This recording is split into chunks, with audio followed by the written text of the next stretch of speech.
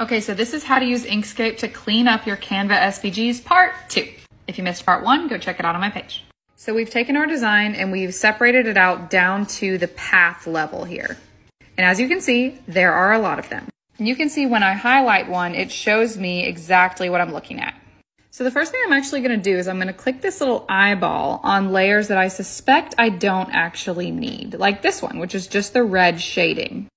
And I can just click on it and click delete to get rid of it. I'm gonna repeat that process for anything that I think I might not want to use. This just makes your SVG simpler for cutting later on. Now that I've narrowed it down, I wanna group together everything that's the same color to make it easier to cut later.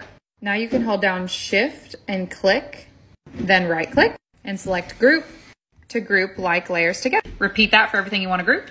You can even right click and rename to name your SVG. Now file, save as, Inkscape SVG. Happy crafting!